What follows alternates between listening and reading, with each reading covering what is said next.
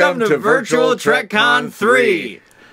Hi, I'm Thomas Surprenant, Emmy Award-winning makeup artist. Some of my credits include Star Trek Next Generation, Star Trek Deep Space Nine, Star Trek Voyager, Enterprise, Generations, and First Contact.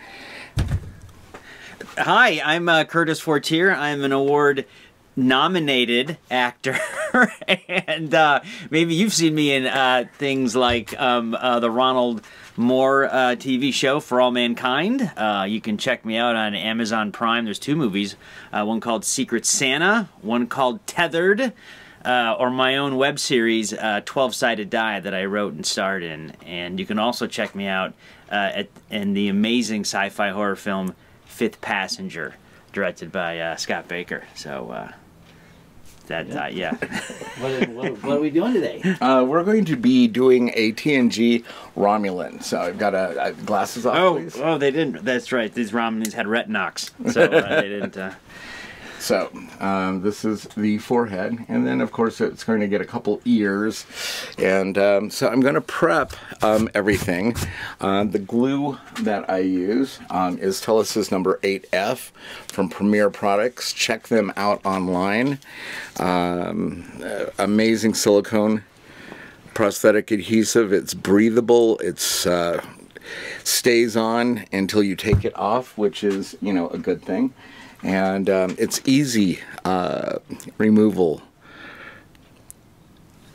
So what was it like if you were doing this like in the 70s? I mean, I'm sure the technology has come leaps and bounds since then. Was it just like basically a piece of plastic on your face? And with crazy glue? No, foam. Oh, don't ever say that. Oh, okay, I'm sorry. No, because some kids have actually used that. And you should not put crazy glue on any part of your body. And so in the 70s in the makeup world, we had spirit gum. That was kind of the weapon of choice as far as adhesives go, and it was okay. It did the job. I mean, we pretty much just used spirit gum for lace pieces, like the eyebrows we're going to glue on top of this. So basically, this adhesive. It's flexible. It's a silicone medical adhesive. On Star Trek, we actually use something called 355 medical adhesive, and it was thinned with trichlorotrifluoroethane, which is a fluorocarbon and has been banned for use. Not saying that big companies still don't use it, but you know, that's big companies paying tariffs, and we have to pay for that as well. Anyway, so. This is a really close facsimile to that original medical adhesive, silicone medical adhesive. Dow actually made that.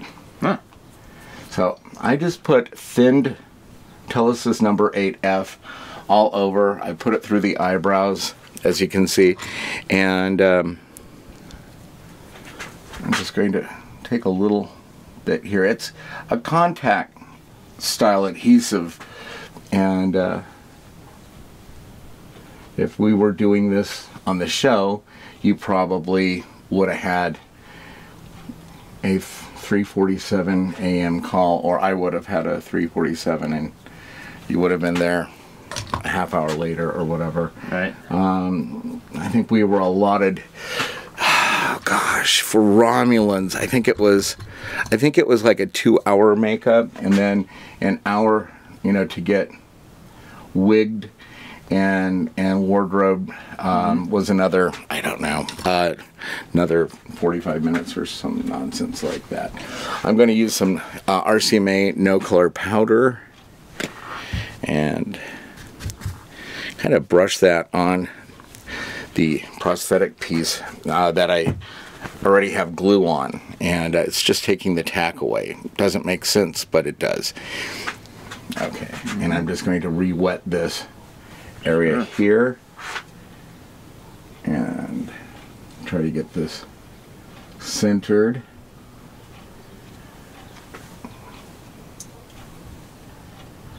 Okay. You can talk while I do this. Okay.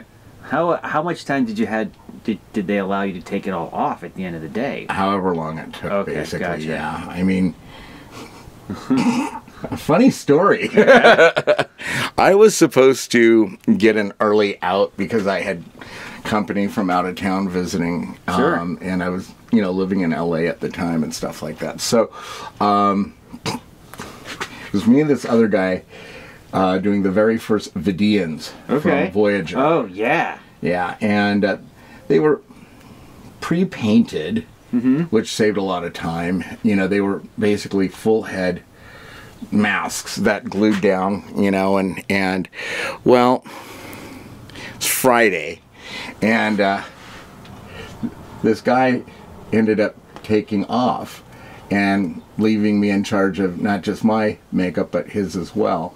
And it was like, I was supposed to be the one to go home early. Oh, well. So I took my guy out, not a problem taking his makeup off, The other guy had something we called, well, back then we called it Bondo Stipple. It was made from Prosthetic medical adhesive, which is a acrylic kind of medical adhesive, and fumed silica, like that was mixed to make a paste. I use something called Beta Bond, which I prefer because it has less water content. It's all makeup jargon, but anyway, it's this thickened acrylic adhesive, and he had it mushed in his eyebrows. Ugh. And so,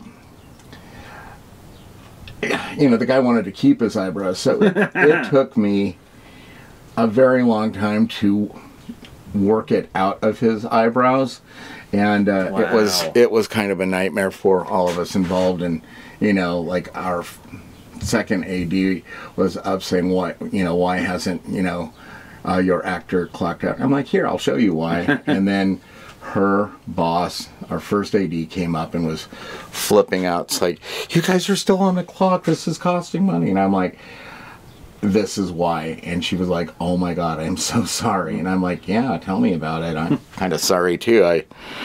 Anyway, so, but yeah, we had to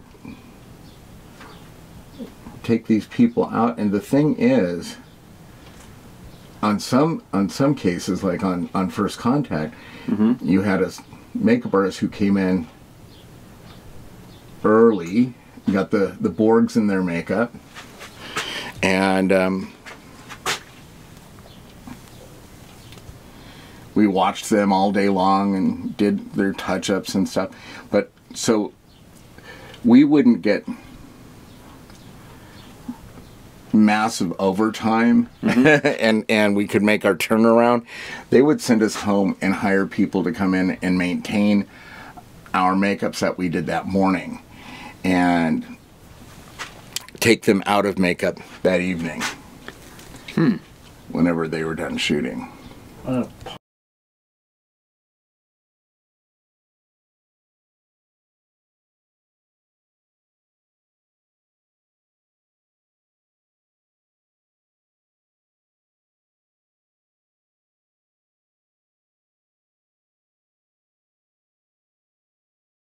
You've done, Tom, that we would know of?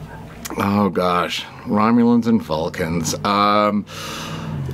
Well, on Star Trek Generations, did the dead Romulan in that really brief, eyes closed please, that brief scene where Michael Dorn as Worf rolls him into camera and goes, Romulans. And we're going to have a little surprise. You're getting 2 makeups for the price of 1. Oh, I'm very excited. Yes. So I'm going to do a regular Romulan makeup that we would have done on TNG or DS9. All right. And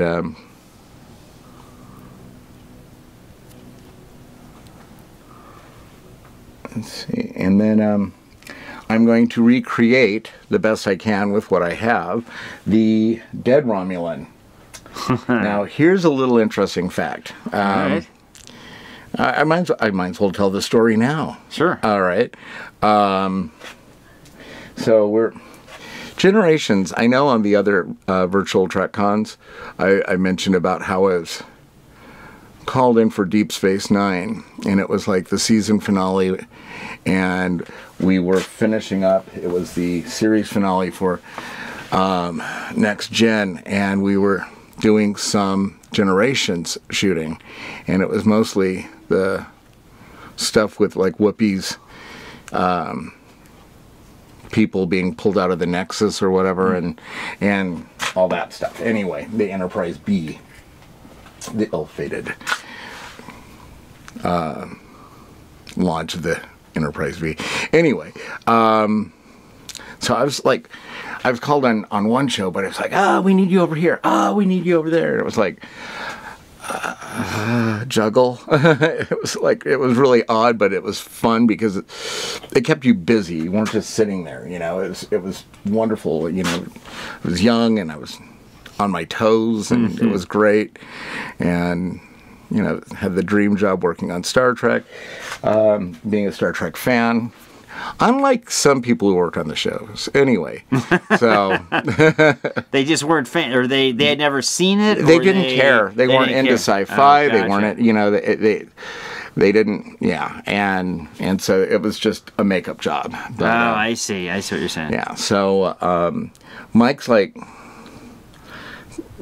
talking to me about some of the stuff that, you know, was coming up. Like, there's this one character I did on DS9. She was a background character, and she was a Bolian, the blue bisection. You can open now. Okay. The blue bisection people. Yep. And so what happened like is... Mr. Mott. Yes, and you know, she was going to be on the Enterprise, and 10 forward for a scene, and then Mike and I were talking. He's like, we've got a dead Romulan, and I don't know if that was like thrown in last minute. He's like, you know, we want him damaged and stuff, and I'm like, well, you know, how about like, you know, a phaser type weapon on kill, you know, like doing some damage and stuff, but not disintegrate and everything, of course, you know, because they want a body. Right. And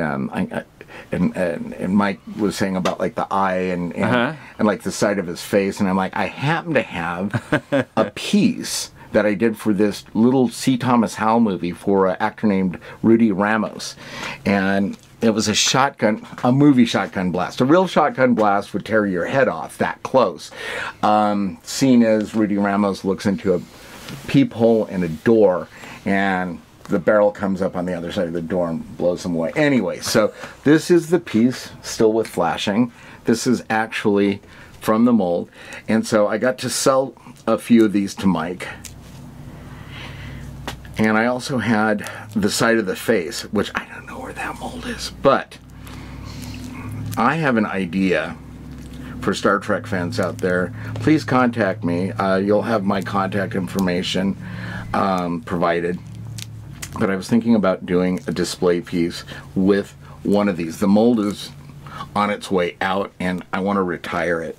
So there's the eyepiece. I was thinking about mounting this on a nice board, framing it with a picture of the dead Romulan and my autograph. So basically this just fit over like that.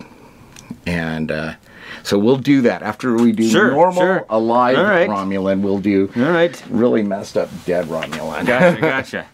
So this is now just so everybody out in Trekland can know, and right now it feels like that.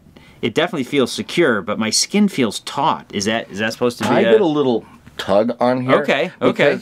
These eyebrow pieces, you know, they hook down here, like you know, right into the socket. Right. And as the day would go on, it just would. Okay. And so you felt tired. So I would always put a little bit of a tug because your skin will naturally just kind of.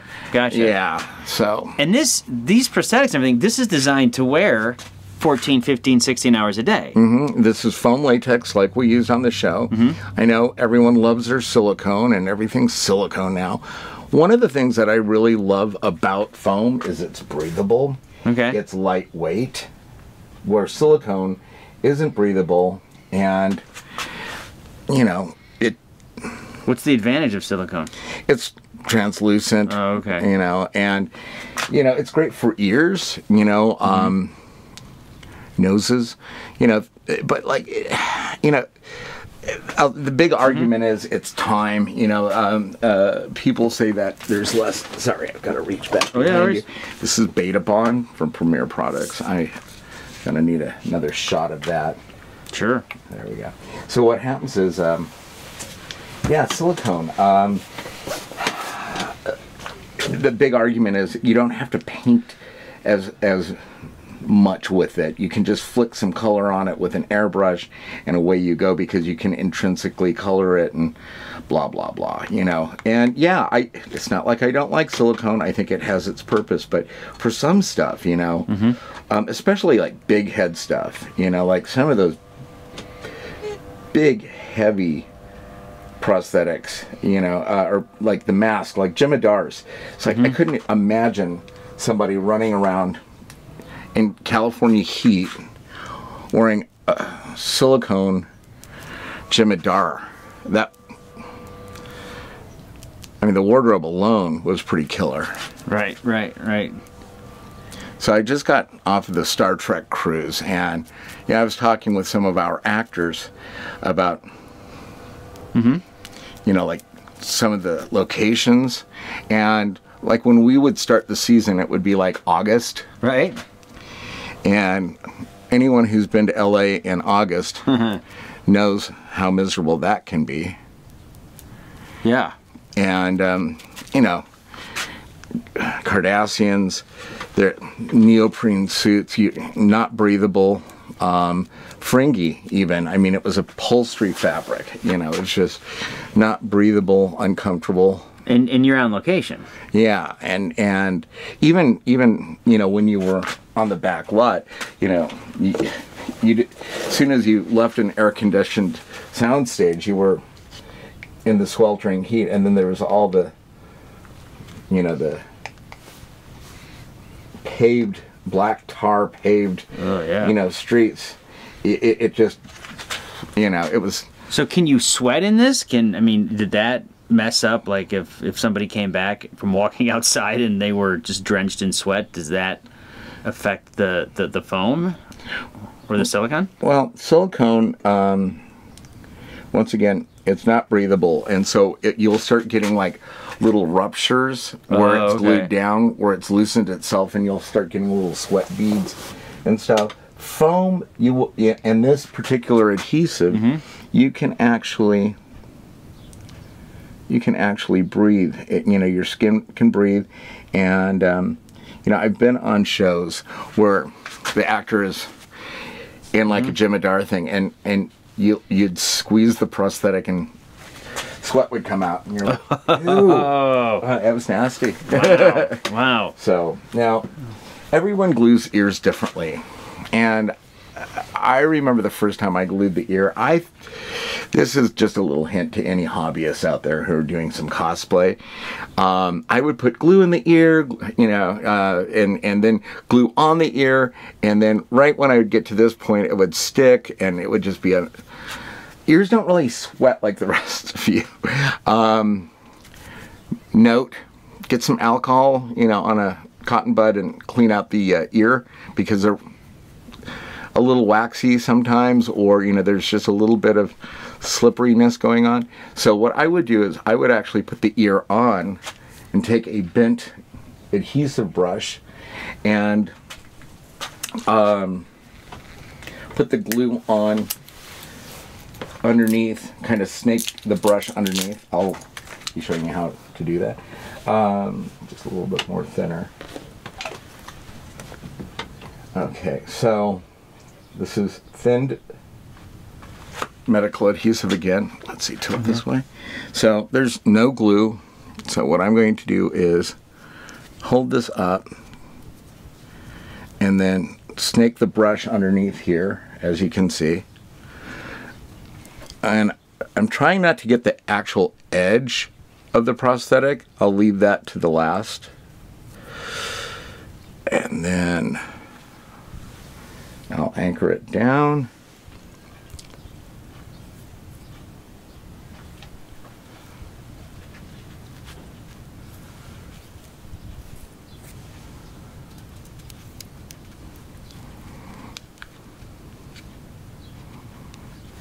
Okay.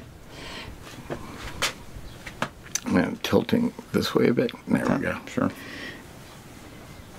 How do you tell a Vulcan ear from a Romulan ear? Oh, now on next gen, some of the ears that we had were really thick. They weren't really thin, and it's odd. I mean, and I think, I don't know if it was done deliberately or just trying to get away from what they looked like. But then when Leonard Nimoy came back, you know, he was very specific. He's like, no, the ears go really forward. They're, you know, and so a lot of those early ears in the early years, thank you. They were thick. You know, they were kind of textury and anyway, by the time we started doing stuff on Voyager and Enterprise, the Vulcan ears and the Romulan ears were really nice and, you know, sleek the way they used to look, you know, and so yeah,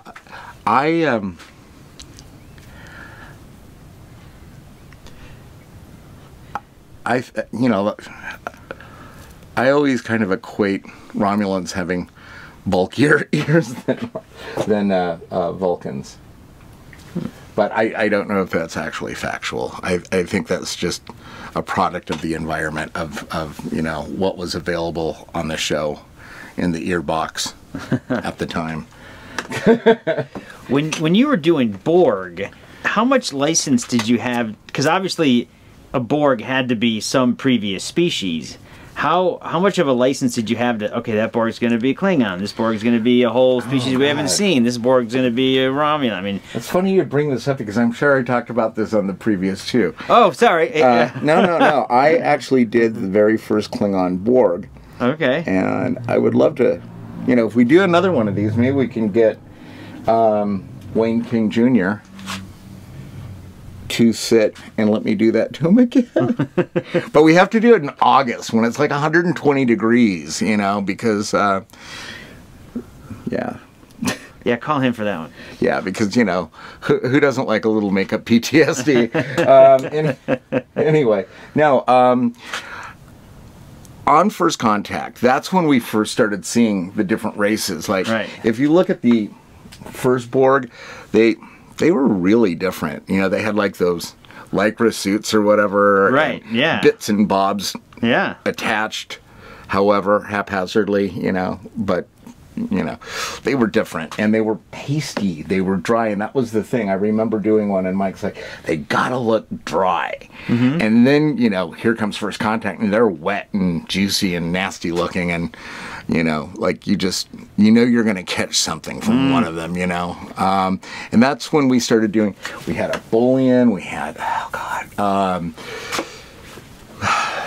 I remember seeing that and thinking, what a clever touch. I mean, you know, it just added a, you know, it added history to those, because you're like, oh, that's a Vulcan Borg. How did that happen? I mean, it was great. And on, it was a Voyager episode, we had a Romulan Borg, and yeah, I mean it's weird. It's odd, like the whole Romulan Vulcan dynamic and everything. And being a Star Trek fan from way back in the beginning, it's interesting how things have arced and got away from Gene's vision and stuff. But I remember on Enterprise doing some zombie Vulcans. And once again, on this cruise that I was just on, the Star Trek cruise, it was so great. Like, I was doing fan makeups, and being a fan myself, we were talking, they're like, so blah, blah, blah, you know, what was, you know, your first Vulcan or whatever? And I'm like, I think my first Vulcan may have been the zombie Vulcans, you know. which that was the set that we had for that was kind of wicked cool. You know, it was definitely like a haunted house kind of set. You know, they had like the light, this lighting effect, so it was like it would literally make a crackling sound. Wow. And it was flashing, and it was very dramatic and smoky as hell, though. That's, you know.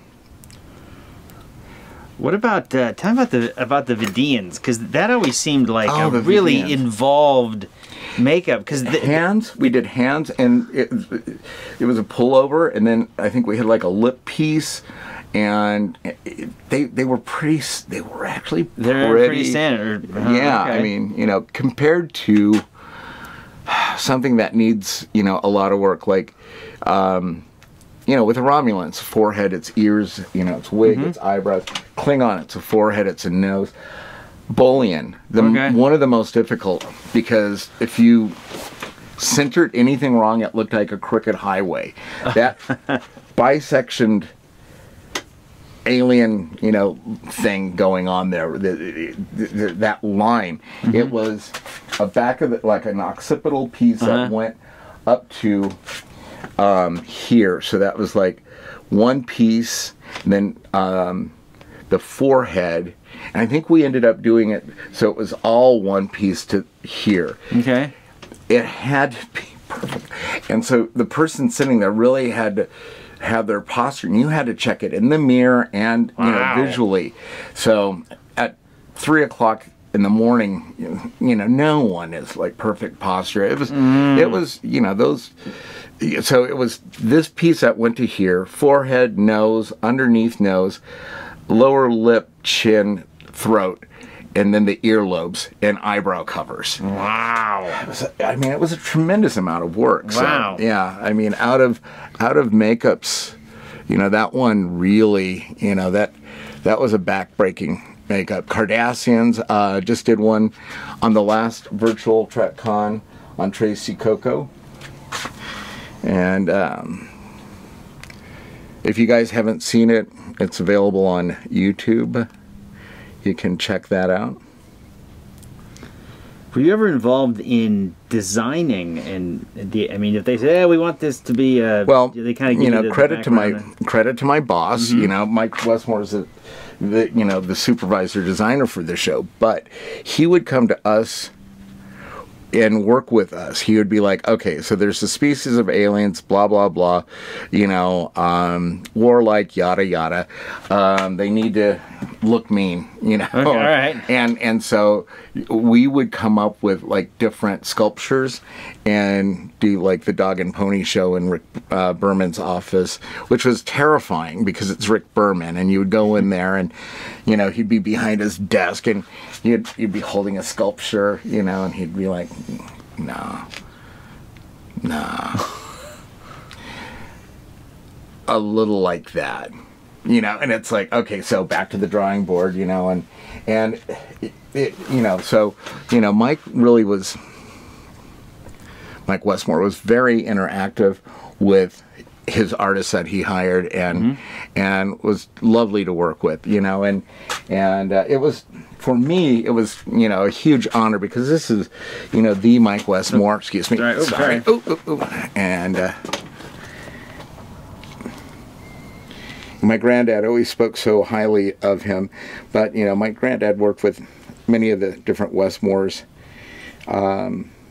but those are other stories. Anyway, so, but like, my granddad worked with Mike on a film called Capricorn 1. Oh! If you haven't seen Capricorn 1, I suggest watch it because... Sam Waterston, O.J.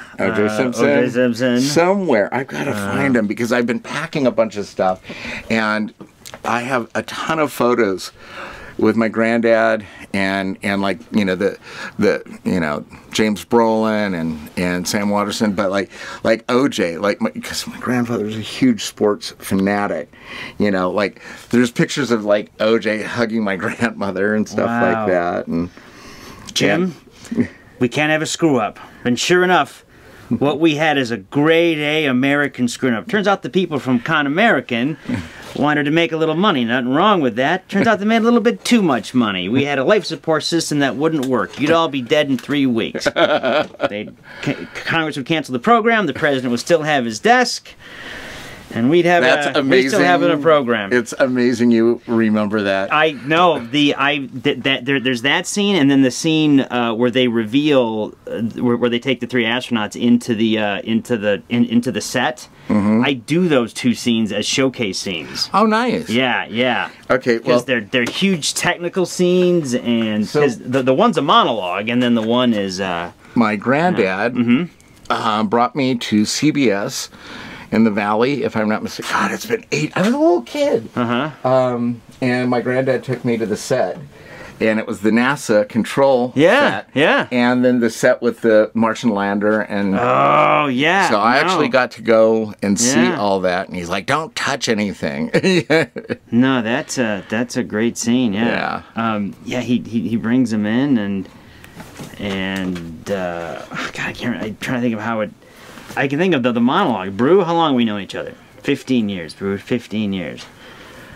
You were, you look like just fresh off of a Wheaties box, and me all bright-eyed and bushy-tailed. I wanted to go to the moon, and I wish I could do the monologue right now. Crap. I haven't done it in a couple of years. I highly suggest everyone watch it. It's great because Hal Holbrook is amazing. Hal Holbrook's so evil in it. Oh. And I hate seeing Hal Holbrook play a bad guy because he's the perfect person to play that bad guy because of that. Yeah. Yeah, because you don't expect that. Mm-hmm. He's like grandfatherly, you know. Yep. But yeah, I love that movie, and I think it really speaks to how, you know, like the trust of the government kind of thing. Oh, yeah, but if you look at, like, going back in the 70s, people started questioning things. I mean, we had Watergate. Kolchak, the Night Stalker, one of my favorite things growing up as a kid. I mean, that was all about, you know, the powers that be. It was pre-X-Files, you know, and you know, trust no one. Yeah, but Capricorn 1 is such a great film, and oh yeah, and I really think it does hold up. It does. It completely does. Elliot Gould's in it. Yeah, I got to work with him briefly, and I was just kind of like, that's Elliot Gould. I was so kind of starstruck, and I got to work with Hal Holbrook, and which was exciting because I've been a fan of his, you know, from so many different things. But yeah, I can't get those monologues out of my head now.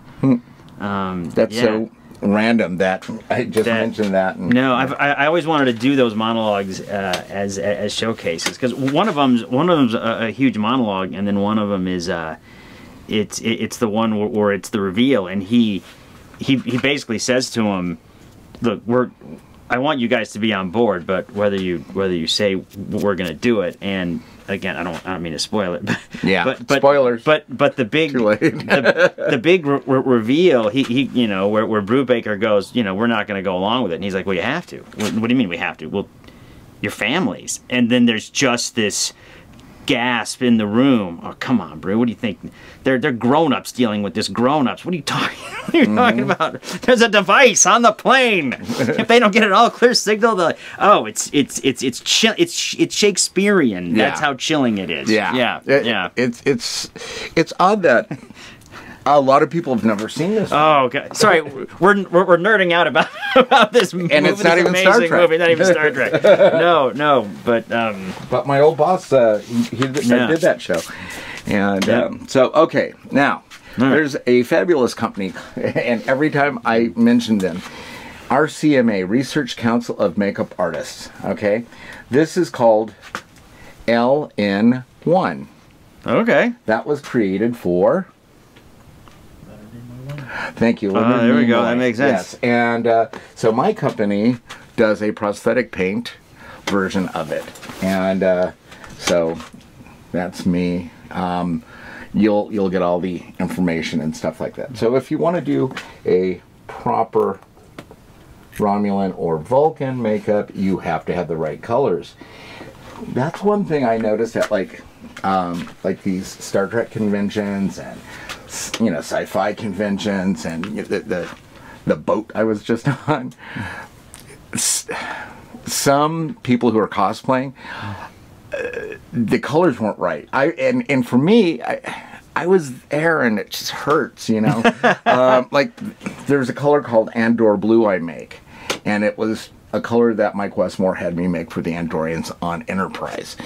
And I saw some Andorians that were almost purple on board, and I'm like, okay.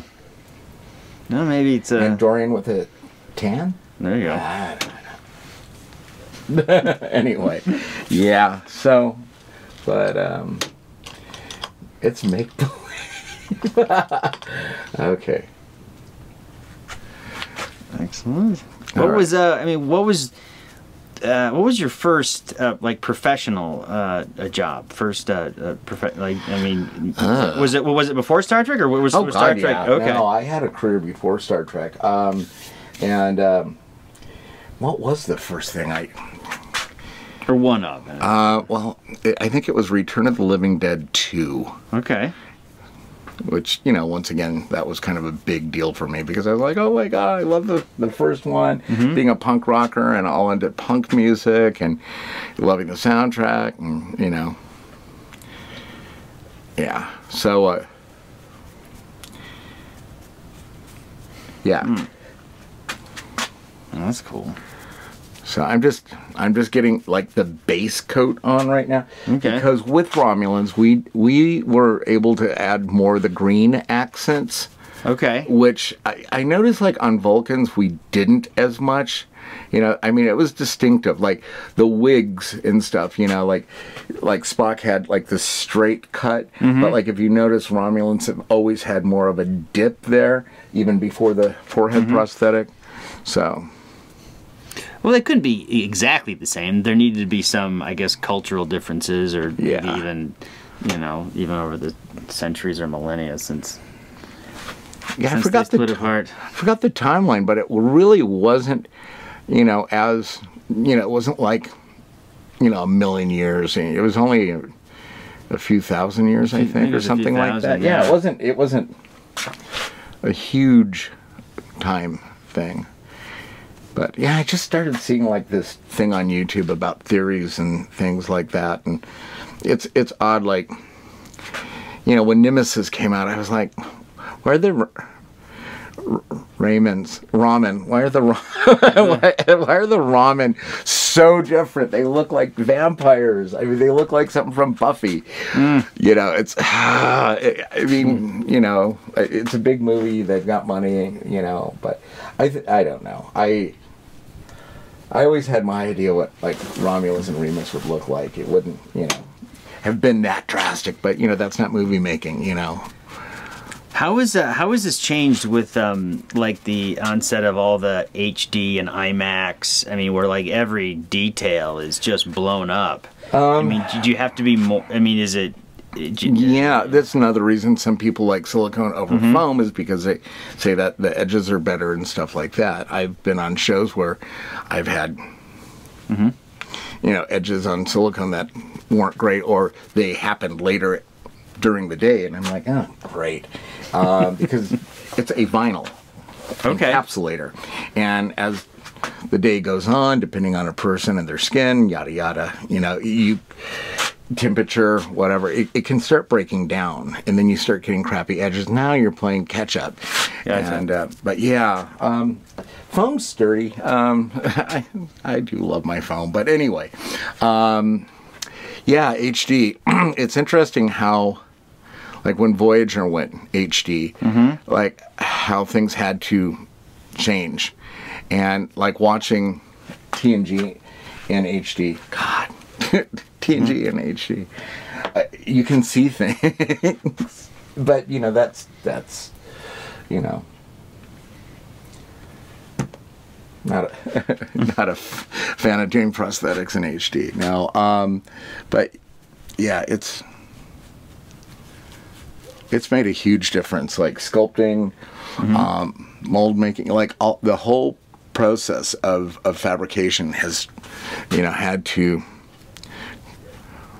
come up with the technology and become better. Yeah, because it can't look like you're wearing foam. It can't look like you're wearing a prosthetic. Let's see. So then you had to paint each Romulan and each Vulcan then. Right? Wow. Yeah. Yeah, it wasn't like there was a character in Quark's Bar called Morn. Morn, oh yeah. He was a pre-painted foam mask that the actor would wear. And you just did makeup around the eyes and mouth. Vidian's pretty much the same. They were pre-painted. And, oh gosh. I bring this up and it's funny. I've been told that certain people from the show now are saying it didn't happen, and it's like, yeah, it did. We reused things. Like the Morn head would last a season or two. And, we would sanitize it and, wring the sweat out of it and all that stuff. And, and it was the same actor wearing it. But, other things, they would be pre-painted and just random background people would be in it. And, yeah, it's kind of gross. So, now what I would have done is probably done the entire face in a watered down version of my prosthetic paint. Okay. Because it will stay on and not come off. In fact, I am going to drag it down onto the face just a little bit. All right.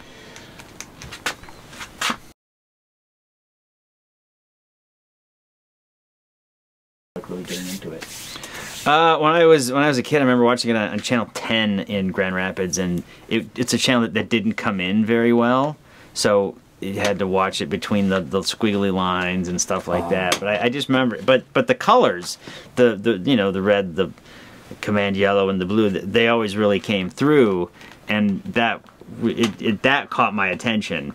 And then once you actually watch the show, even as a kid, I'm like, well, this is amazing. And then once you started, like, you would go to the bookstore and you would see that there were novels, and you're like, there's other stuff, and and I was just so excited because it was, it was all, at the time for me, it was all one consistent universe. So it was, so it was, I had to be like 7, I mean, but I caught it in reruns. I never, I wasn't around when it was.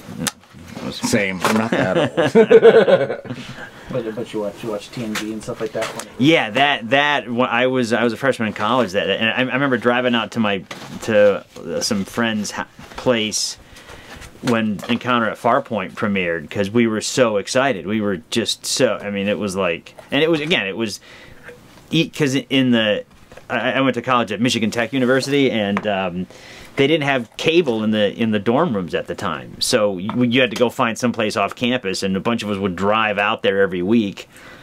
Wow. To watch, because Michigan Tech's in Houghton, Michigan, which is kind of in the middle of nowhere, up in the Upper Peninsula. That's my map, and so we would drive 10 miles out of town to watch it, and then every week, and it was just, and I remember it was also the early days of email and stuff, and I remember reading, they released a synopsis of the characters, and I remember reading, Picard and French and all the different characters, and it was like, how are they gonna ever do this? And now it was masterful, so yeah.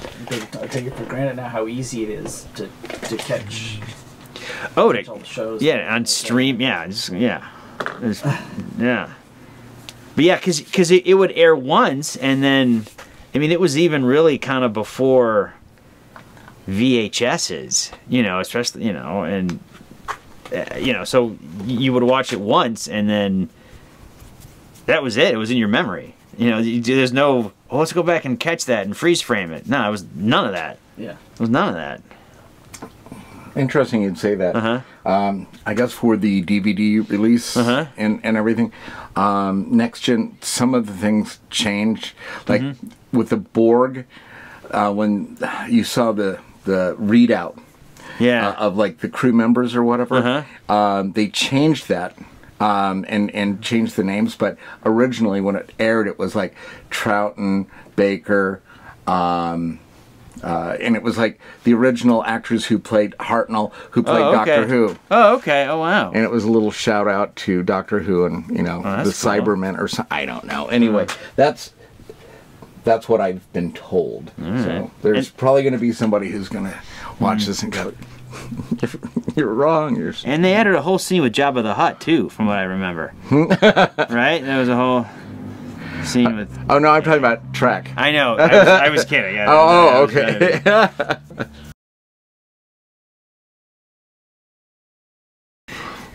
Do you wish the first Apollo mission hadn't reached the moon? That we hadn't gone on to Mars and then to the nearest star? That's like saying that you still wish you operated with scalpels and sewed your patients up with catgut like your great-great-great-great-grandfather used to. I'm in command. I could order this. But I'm not. Because Dr. McCoy is right in pointing out the enormous danger potential in contact with life and civilizations as fantastically advanced as this. But I also must point out that the possibilities for knowledge and advancement are equally great. Risk is our business. A little bit of ham. That's what this starship is all about. That's why we're aboard her. Okay, I had to act a little bit. Yes. Just a little bit. So, yeah, it's interesting about working with Shatner and actually seeing, like, the way he actually did these scenes, and you were expecting like somebody else, like, you know, somebody who imitates Shatner doing, and every once in a while, like, he would make a move or like a voice inflection, you know, and you're like, that's it. That's what, you know. Anyway, so would they direct him? No, you're doing a Shatner impression. Do less. What? No, that's me. I saw his one-man show twice, which, I mean, if you want William Shatner, that's the place to go. And it was William Shatner for 2 hours. I mean, oh God, just being William Shatner, and yeah. I mean, if I got paid, that would be not. Oh wait, yeah. You said you worked with him? Where on Star Trek or Generations? Okay. And on the Star Trek CD-ROM game that had live action. And it was called Starfleet Academy. Oh yeah. And I always wanted Walter to play Koenig that. was in that. Yeah, too. Walter and George. Yeah. And Christopher Plummer was in that. Right? Wow. Okay, so this is, once again, for you cosplay people out there, this is the rubber mask grease palette from Kryolan. They're a German-American company, and you can get this green. I think it's called 512, and it's kind of a drab green. And that, my friends, is the shading color used for Romulans and or Vulcans. So we'd like to emphasize that inner part of the ear. I'm using a bit of alcohol to kind of thin it down. And so you just... Now, this is the thing. You do not want to use regular cream makeups on prosthetics, especially rubber, like foam rubber and things like that, because those oils will penetrate the prosthetic, leaving the paint looking ashy and dead. So I'm actually going to get painty with it. Once again, the difference between Next Gen DS9 pre-Voyager, things were a bit painty, you know, so some of us who came in started stippling. So what I'm going to do, I'm going to go in with my LN1, where I made that very painty, and I'm going to kind of haze over it a little bit and make it less painty. What was the color of the greenish tint you called that? The Kryolan? I think it's 512. Sorry. It's okay. It's a number system. 512 or 512. But and is it? I assume it's green because the Vulcans around her supposedly had green blood. Yes. That's yeah. Here's a little treat. Oh yeah. So when Mike was discussing I was going to kill a Romulan, every Klingon's fantasy. Anyway, I also got the job of making the blood for the dead Romulan. Oh, cool. And this is what's left over. Wow! This is actually handwritten in Sharpie. This is Romulan blood. What year did we do Generations? 1995, 6, 5, 4, 4. I don't know. Please check that, because it was the 90s. Yeah. Mid-90s. Anyway, so yep, that's actual Romulan. Romulan. It came out in '94. Oh, okay. So you could have worked on it in '93 or. Okay. God. Seems like yesterday, sort of. Okay, eyes closed, please. Okay, so once again, I'm going in with this green color, kind of theatrically, but trust me on this one, sort of. I think I know what I'm doing.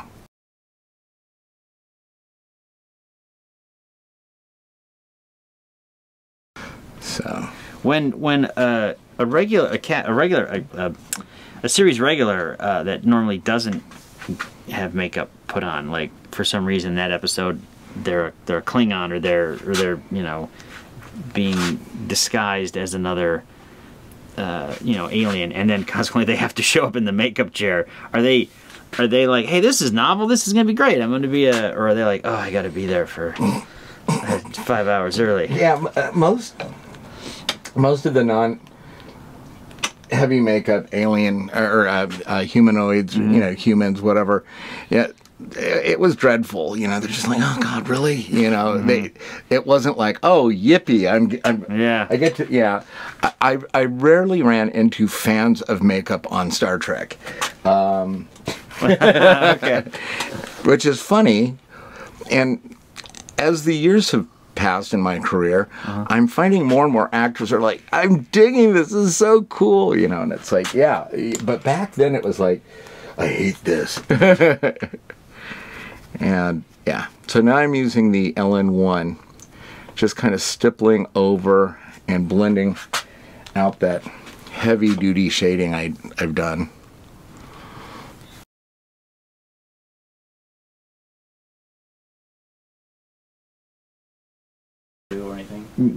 I've always been a huge fan of Starfleet to the core. That appeals to me. That seeking out new life and new civilizations. I would, look, if I had my druthers, it would be the captain of a starship. It would be. Yeah, but it wouldn't have to be a human. But it wouldn't have to be a human. Yeah. Maybe a Vulcan. I think that would be interesting to play a Vulcan, because people commonly mistake Vulcans as having no emotion, but that's not the case. They're just, emotions are suppressed, and they control them, and I think that's an interesting thing to play. See, I really loved the way Tim Russ went about his character and the way they developed his character, Tuvok. Open your mouth a little bit. There we go. Just gotta get rid of that pink in there. That was, it's always a pain.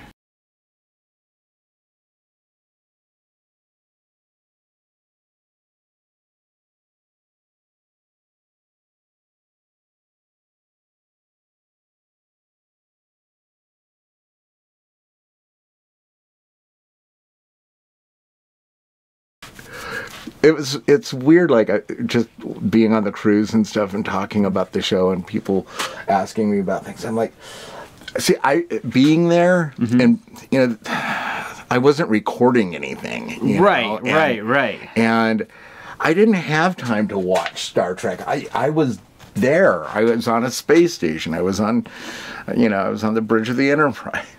You know, I was on planet Hell. You know, you just didn't. You didn't have time. You know what's weird, though? There were people I worked with, and I'm like, so your weekends are basically parked in front of a television set watching, like, sitcoms that you know. Catching up. Yeah, like you know, recorded. And I'm like, I mean, back then, you know, I would go see movies on the weekend, you know, or I would go hiking Benedict Canyon or something like that, you know.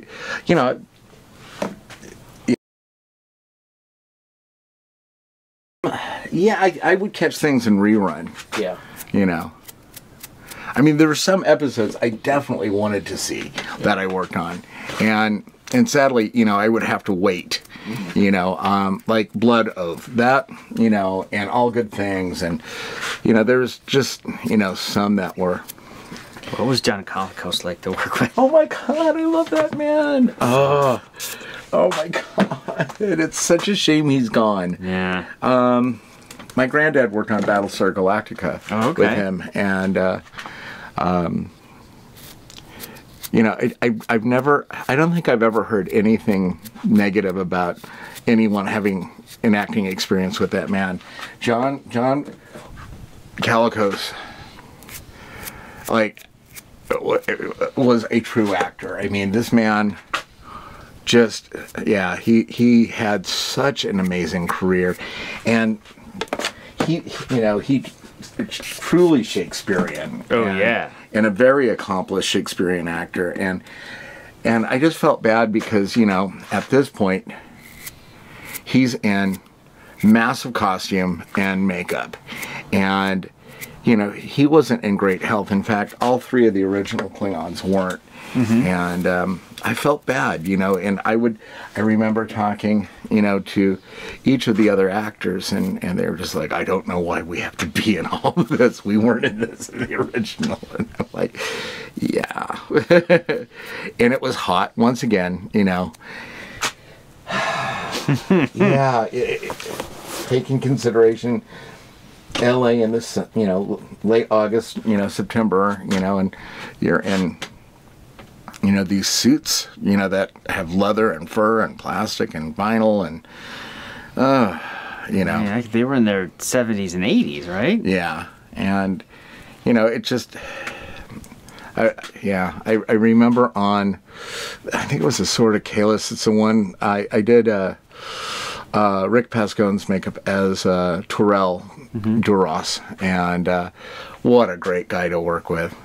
And, you know, John was back for that, and I remember just hanging out with him and, you know, bringing him water and stuff like that. And he was so sweet about it. He's like, no, you don't have to get me. I'm like, no, you should stay hydrated, you know. And, you know, yeah, him and I would just sit there, and I'd listen to him talk.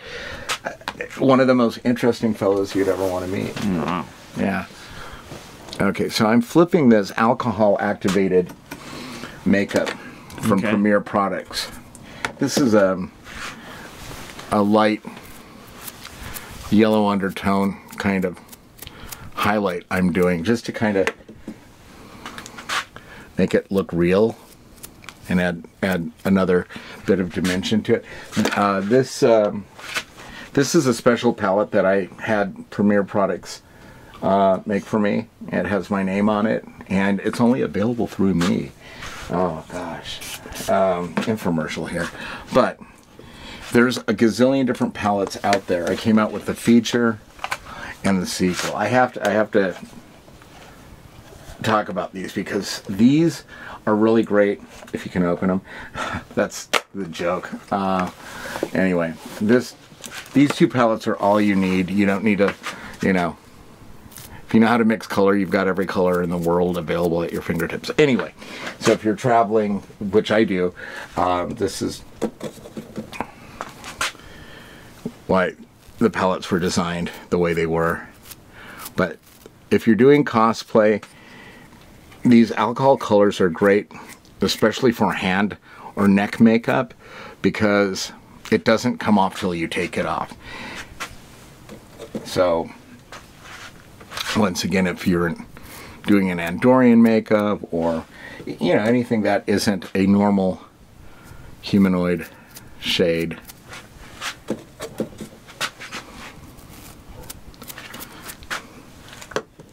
you're making a good Romulan. Awesome. You've got kind of a smirk. So, yeah, that's the thing I liked about Romulans. They're so smirky, Like Nonkless on Undiscovered Country. When the president of the Federation or whatever, says, what do the Romulans think? It's like, we don't quite know what to think. I don't know what to think. Yeah. I wanted to see more of that character. I liked him. Yeah, he was great. He just you just got the sense that he was just waiting to see how this played out. Yeah. And then the Romulans are going to move in. Yeah.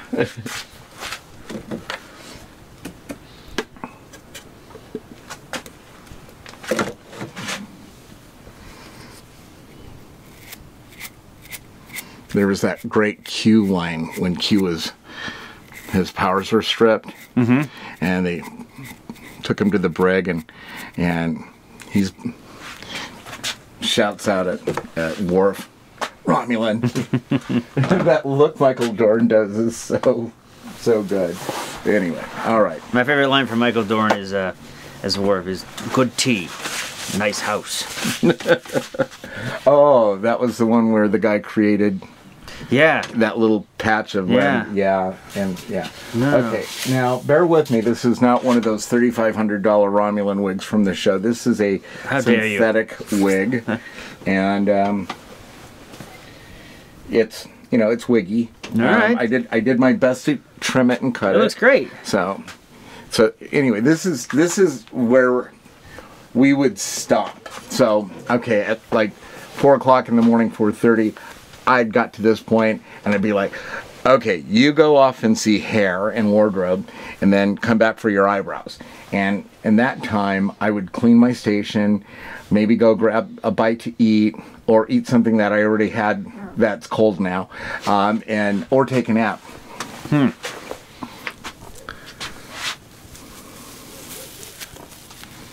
Okay, so... What's the most actors that you would have to do? I mean, or they hire more people if you hire more people, okay, yeah. Depending on what. I mean, that was the other thing. Like Mike Westmore would test people out, and he would test them out on Bajorans, and like a Cardassian. Let's use the Bajorans as guinea pigs. Now, he would test them out. You mean like he would say he would bring people in, and they on big Bajoran days, they would be set up on a sound stage, and with makeup setups, and it's amazing. And if they could handle the Bajoran makeup, then. And then they would then they would graduate to like a pre-painted pullover mask that they would have to, and then now I moved through those ranks really quick, and use an adverb, Tom, rather quickly, and so what happened is some of the people who'd been on the show for a while were just like, who's this guy? I'm like, well, I worked prior to this show doing prosthetics,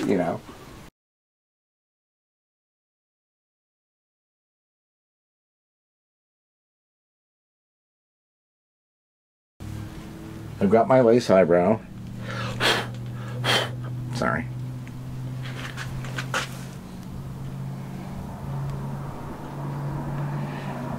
Speaking of spirit gum, this is Telesis Spirits. This is made from PPI. This is one of my this is my favorite glue for lace. And this is the regular Telesis Spirits. They make a Telesis Spirits gel, which is freaking phenomenal. I wish I had that earlier on in my career.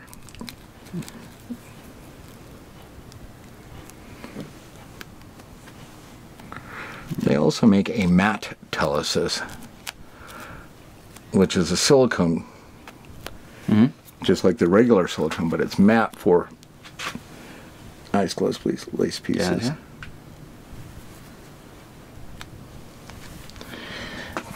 The eyebrows makes the Romulan.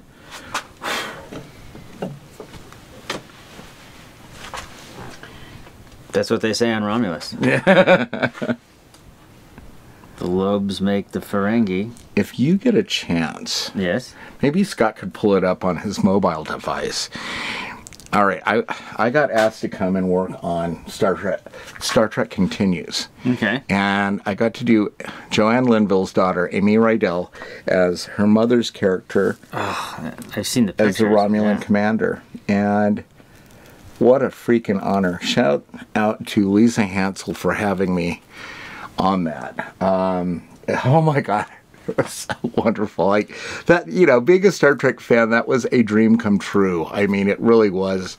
And then, you know, I got to meet Amy's mother. I can't even talk. And at this makeup convention called IMATS in LA, Okay. she came by and sat while I did her daughter's makeup as her character from Star Trek. Anyway, so I found the Romulan national anthem. Can you find that, Scott, on YouTube? The Romulan National Anthem? It is spectacular, and Amy hated me. She's like, "Stop it! Stop playing that," because I did take it too far.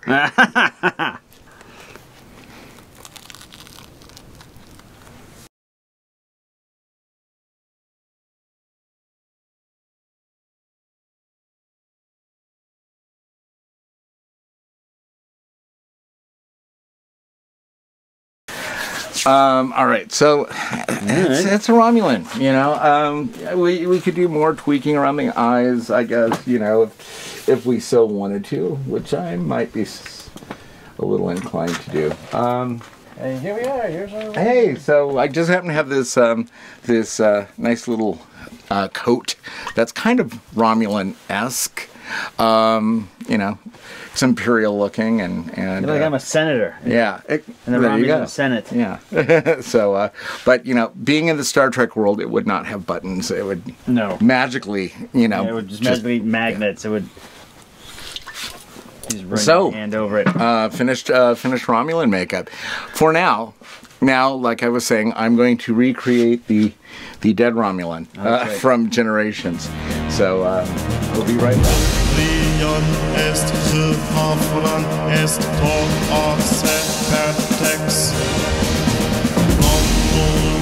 I want to say, like, first off, I feel like I'm wearing a hat. That's what this feels like. I feel like, because I keep wanting to bring my hand to it and move my hat around, but so it feels very snug, which I think it needs to be. But I just took a really good look at myself in the mirror, and it's kind of, whoop, there's a door. It's strange because when I saw Curtis Romulan in the mirror, I'm like, oh, I know who that guy is. I know who that guy is. And as an actor, you're given the script and you're making your choices and you're looking at all that. But I gotta be honest, when I saw myself in the mirror, I'm like, I know that character. So whatever was given, it helps so much to look at this and see who Curtis Romulan is, and you know. I've had actors who have never wore prosthetics, and they're wearing something, and this is a subtle prosthetic compared to some really big, like Doug Jones thing, right? Oh yeah. Where you're hidden, like, and you're on stilts and you're doing all sorts of other things and harnesses and things because, you know, like, you've got these narrow little hoof legs and things like that, and, you know, massive amount of weight here, and there's no way you could actually do that. So they've got like harnesses, you know, cables holding you up in your suit actor jobs, right? So I would have an actor, you know, once in a while sit down and it's like, I don't even know my face anymore, and I don't know how I'm going to act in this. And I'm like, okay, well, you've got a new face. And I'm like, the best thing you could do is go to your trailer and sit down, look in the mirror, run your lines, and get to know. Because a lot of actors also would be like this. I'm scared to move my face, and I'm like, it's on there. It's now part of your face. You know, it's like, you know, do this. You know, move your forehead, so you can get expressions and everything. So the best thing to do is like be sympathetic to your actors and stuff, because this a lot of times it is new to them, and you know, it's getting to know. Now you're going to have new facial expressions. When you look mad, you're going to really look mad having a brow like that. Yeah, you know? Yeah, I mean...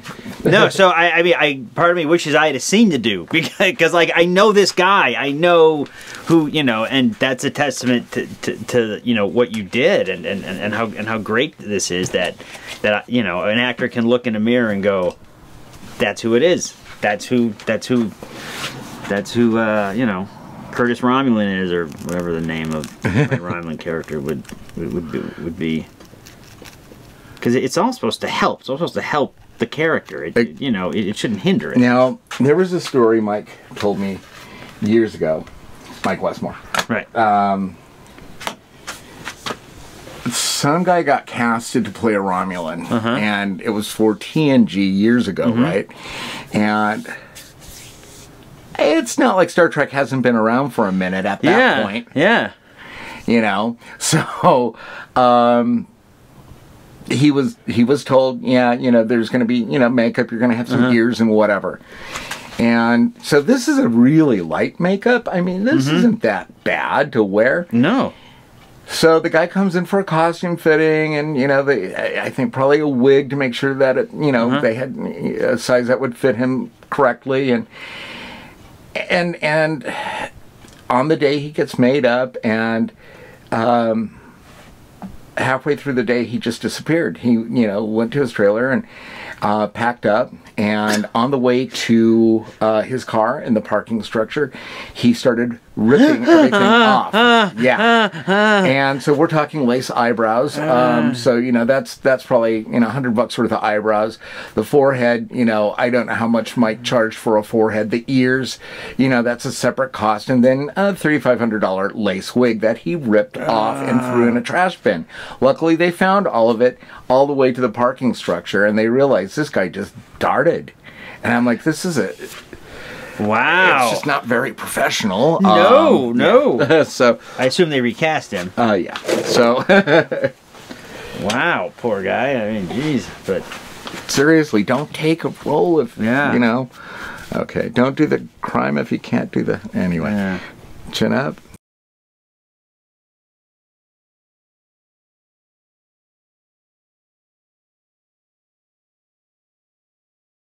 All right, so I'm going to have you keep your eyes closed. Okay. So I'm getting glue up in that nook there of the brow. So this fits in nicely. All right. Now, if I'm not mistaken, I actually chewed into the prosthetic on the original, on the film. Once again, how many years ago was that now? Generation? It was 1958, right? 94. 94, yeah. I mean, so, close. yeah. Okay. Do you ever have to work with, like, a special effects person on set to where, like, okay, like for example, this, where it's a situation where they need to do something and then this needs to be... and this needs to appear, to where you have to work with like a visual person, like a visual effects person. Yeah, on Buffy we had something, you know, like that a couple times. Like, you know, when vampires would get staked and things like that, and so yeah. I had to do that once on the Secret Santa, the movie that on Amazon Prime you can rent it, where I got stabbed in the neck with a fork, and it was it was a practical effect, but then the makeup was a plastic fork sticking out of my neck, so I had to walk around for a day with a plastic fork, and and the bloody stuff sticking out of the neck, but they had to run a tube from the floor up through my neck, and when I got stabbed, their blood would explode, and it was cold. We shot up in Big Bear, so it was and it was like at 4 in the morning, so here I am all drenched, and we're like, all right, let's do it again. Yeah, so. I did this throat slashing in Timonium, and it was, God, the ground was frozen. So yeah, I know cold, and Lance Baldwin was the actor. God bless him. What a sweetheart.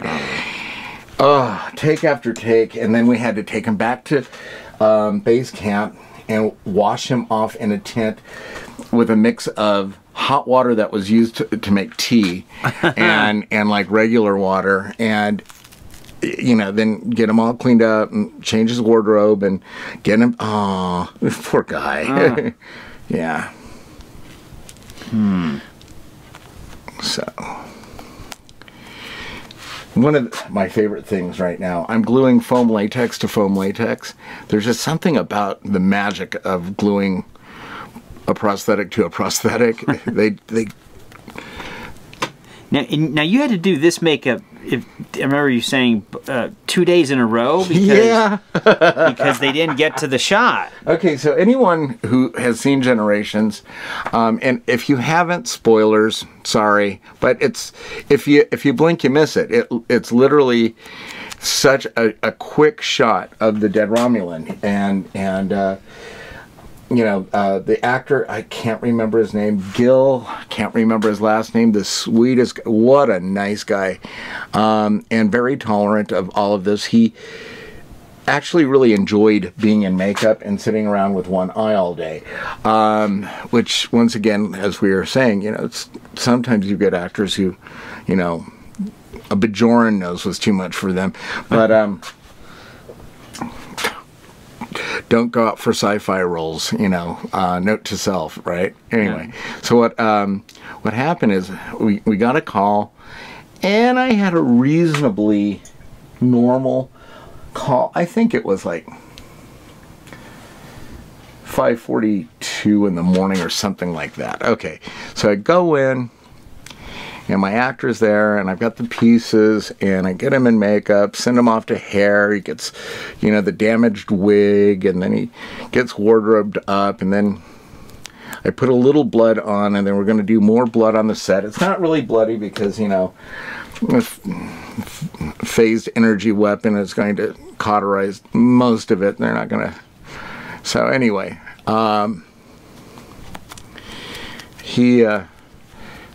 we sat around all day. We had lunch, came back, did touch-ups, and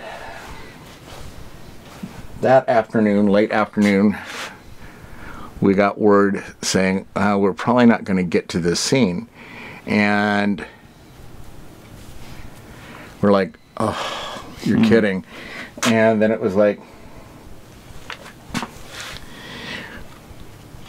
we might get to the scene. And so this kind of went back and forth for a while, and then finally it was like, we're not going to get to the scene. Clean them up, come back tomorrow. And ended up coming back the next day, doing it all over again. And yeah, it was... Did they shoot him pretty quick, or would you still have to wait till the end of the day? No, he was in makeup for probably, I'd say it was about 2 hours, maybe, sitting around for about 2 hours, and then it was like, okay, come to set, and we shot it. They did a couple takes of it, and everything, check the gate, gate's clear. Okay, thank you. It's a wrap on Gil. And anyway, went back, took it off, and it was that's great. It was movie making insanity, So I mean, the actor got another day. Another day, and he got 2 makeup. I mean, as an actor, I'm thinking, like, I got 2 days out of that. And Yeah. You got 2 makeups, and you know, because of it being a makeup where you're also missing you have no vision now in one eye. I think he ended up getting like a special bump. Oh, I love it. Yeah. So I hope he did. It's been forever ago since that happened. So all right. So I'm gonna go in with some of my prosthetic paint here to.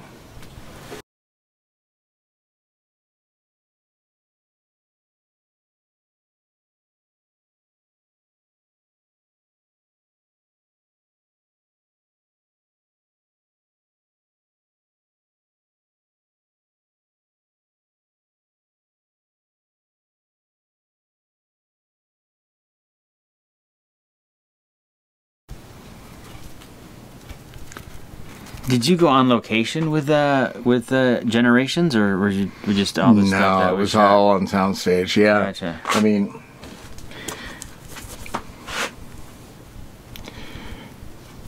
yeah, on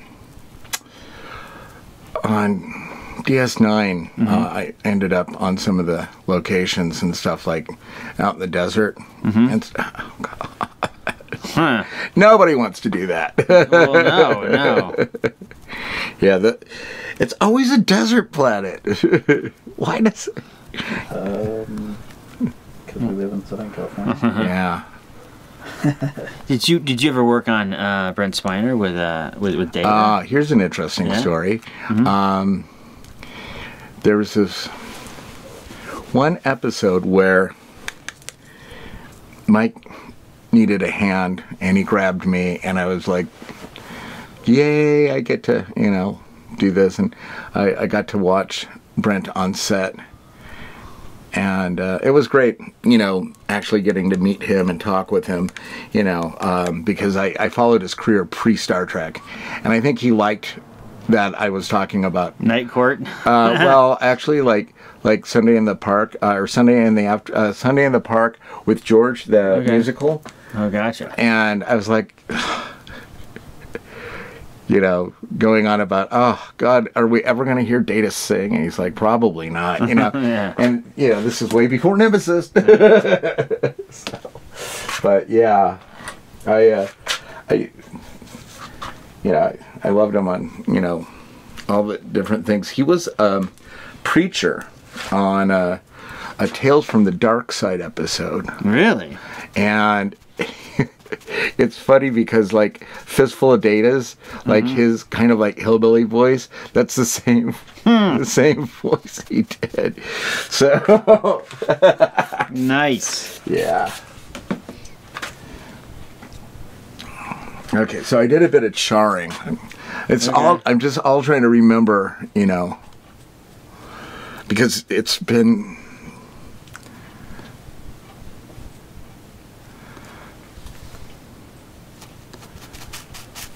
I mean, it's almost a shame that this, like at the end of the, I mean, probably not for you because you want to, go home after a long day of being on set, but like this is really a work of art. Like I was looking at it, like I said, I was looking at it in the mirror and then looking at the pictures that Scott was taking. Like it's like doing a puzzle. It's like I don't want to take the puzzle apart. Right. It's like some of the some of the makeups I've done on different shows, not just Trek, but right. Other shows where it's a test makeup day, and you've got all day kind of like to come up with something, and like, and then they shoot it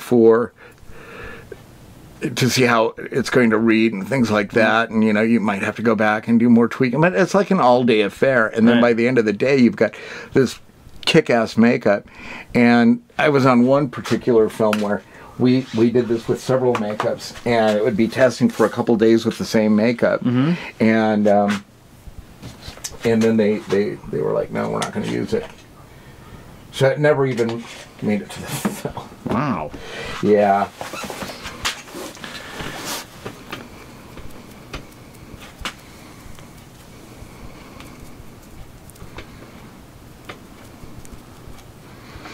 Yeah, but it's a shame that your art has to come off at the end of the workday. You know what I mean? Yeah, I you know, it just. I mean, you can take pictures of it, obviously, and it's more immortalized, you know, on It's forever on the screen. on the screen. But You know, and you only see it from certain vantage points in the screen too. So okay, there's a bit of bone here. all right, sure. Oh, cool. But just so the viewers know, I mean, when I looked at this up close in the mirror, I mean, there was.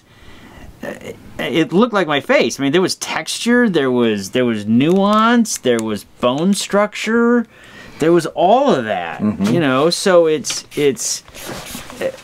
I mean, it's again. I don't mean to keep tooting your horn, but it's truly a work of art. Toot away. Yes, you know, it's just. I mean, just amazing. Thank you. Yeah, it's odd because there's certain makeups. I look back too, you know, this is pre-cell phone and things like that, so, you know, a lot of stuff we didn't get pictures of, and I was also really scared to death of losing my job, you know, and Star Trek has always been one of those things where it's like, yeah, you don't want to overstep boundaries and take pictures and things like that, and so I was always good about that. Some people weren't, but anyway. Right, yeah, I know, I can imagine. Those people. Anyway, yeah. Anyway, so what happened is, a lot of it's gone. You know, it's you know, kind of memories. You know, faded. No, I believe it. I believe it. Yeah. No. It's weird because, look, as an actor too, you're just showing up every day going, "Please don't fire me." A lot of times, you know, and you don't want to get fired for something stupid like, "I took a picture." You're like, well, just easy on the social media for a day to keep your job. Well, back then there was no social media. Yeah, back then, yeah. You know. So. Yes, there was a world before Facebook and Instagram and TikTok and things. So I'm going to get this blood and dress it a bit now. All right. This blood is older than, like, I have an apprentice, and this blood is like older than her. That's really sad. Yeah, on that Secret Santa movie, I had to have mouth blood. Right. I had to, which again I loved it. I was like, no, let's you know, load me up. If I gotta spit up blood, let's go. In fact, I had to do it on the test for Secret Santa, Scott. Remember when we shot that on the day after Thanksgiving? Blood spurted in my face. You had this exploding thing that it would go. Oh yeah. When we did the fifth passenger. The fifth passenger test. Yeah. Yeah. The whatchamacallit, Okay, so we have. Can I open my eye or no? Yeah, you can open your eye. Yeah. So this is what Gil had to walk around with for 2 days. Wow. Essentially. So, God, this is like kind of weird bringing back memories. Eerie. Like, yeah, weird bringing back memories now. Ooh.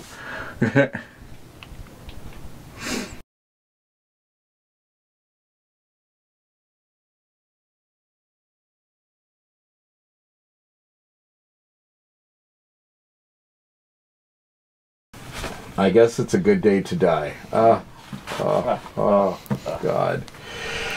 I'm the order of the Bartlett, son of Kalis. Your family has no honor, but I couldn't care less. I was born to kill Federation swine, and I celebrate with a barrel of blood wine. Oh, God.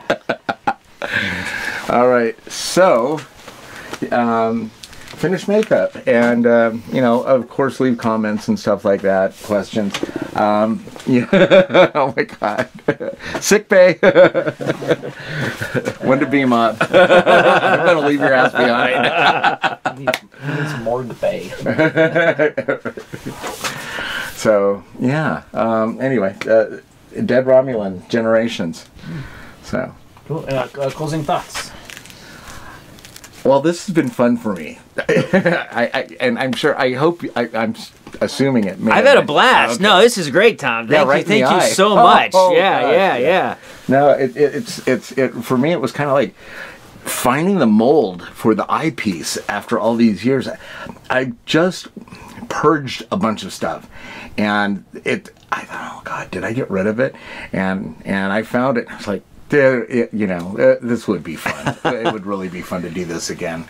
So no, this is great. And again, being an actor, I mean, this is part of the process. So it's cool. It's cool to do this. I mean, it's fun, and that's why we do it. So it's well, thank you very much. Thank you very much. No, I'm excited. Thank you very much. Thank you for attending Virtual TrekCon 3. Yes. All right. Cool. Live long and prosper, and no phaser blast to the eyes. Never believe in the no-win scenario.